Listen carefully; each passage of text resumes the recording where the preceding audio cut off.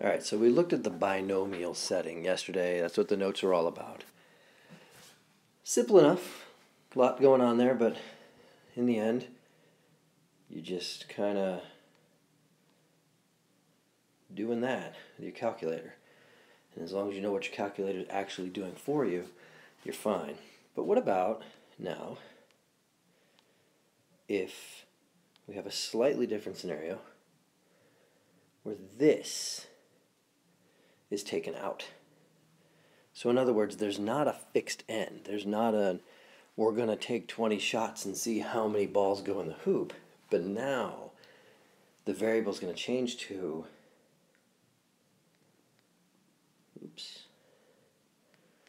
how many until first success. So in other words, this is now out. These are all still good, but now we want to know how many until the first success. So in other words, the basketball player is going to stand at the hoop and start shooting, and how many shots until the person puts the ball in the hoop. This is called geometric, weirdly, distribution.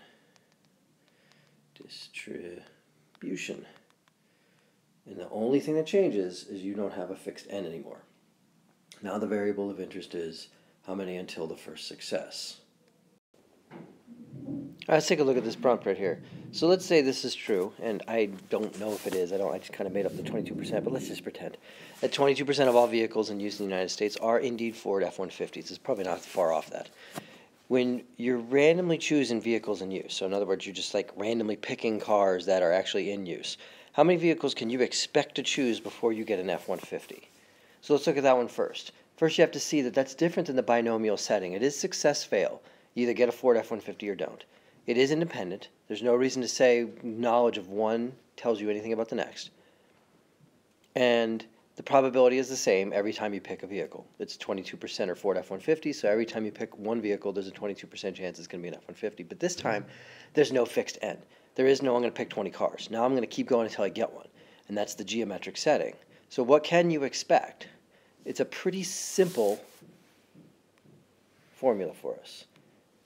Remember, expected value is the mean of a random variable. So you can expect this. Now, intuitively, if I had used a simpler number, like say 25%, you would have guessed 4. You would have said, if I had said 25% of all vehicles in the United States are Ford F-150s, then you would, and then I asked you, how many can you expect to choose before you get an F-150, you would have instinctively said 4. You would have seen that without realizing what you were seeing. And what you were seeing, most likely, what you were seeing was this. You're going to take 1 over that probability. And indeed, 1 over 0.25 is 4. And so in this case, you're going to have 1 over 0.22, which equals 4.545. So, yeah, you're not going to get 0.545 of a car, but that is the expected value. That is the mean, 4.545, not rounded off to 4. Now, the next question then asks us,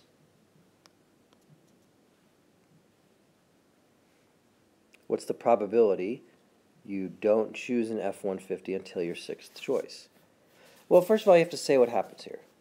You have to get no, no, no, no, no, yes. Now, what's the probability of getting a no? Well, it's going to be 1 minus 0.22, right? So 0.78. And then what's the probability of getting a no? Another 0.78. And then what's the probability of getting another no? 0.78. And a no, 0.78. And a no, 0.78. And a yes, 0.22. That's what has to happen. So you are correct. That's exactly what you do if that's your thought. You'd multiply 0.78 times itself, 1, 2, 3, 4, 5 times, and then you'd multiply that by 0.22, which comes out to 0.0635. Let me shrink that for us, and then we'll call it, that comes out to 0.78 to the 5th power times 0.22, and that came out to 0.06. So there's a 6% chance that you would not get an F-150 until your 6th choice. What about your 10th? Well, you're going to do the same thing. You're going to take 0.78 times 0.78 times 0.78 times 0.78 times 0.78 9 times. So now you have 0.78 to the 9th power times 0.22. And that comes out to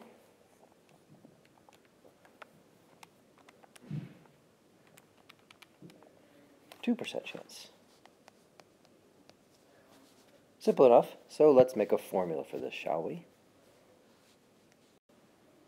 And there you go. In the geometric setting, the probability that the random variable is some given number, so like in my examples up here, 6 and 10, that would be the k, is 1 minus the probability of success, so that would have been the 0.78 number we used, times the k minus 1, because if you're going to get something on your 10th choice, then you're going to have 10 minus 1, 9 failures, and then times the probability of success, because you're only looking for one of those, and that's it. Now there's also a calculator function for this. This one is not nearly as necessary, because what I just showed you is actually not that difficult to deal with. But there's also geometric PDF and geometric CDF. And they have the same thing going on. The only difference now is what you type. In the binomial, you typed NPX. In geometric PDF and CDF, you just type PX, because there is no N for both. And they do the same things. This is for a particular value, so the examples we just looked at would use PDF. What's the probability to get it on the 10th or the 6th? That would be PDF. And then CDF is when you have to accumulate, and this is where you would want to use this calculator function. If the prompt said to you, what's the probability it takes at least 5 choices? So then you want everything from 5 through infinity, I guess.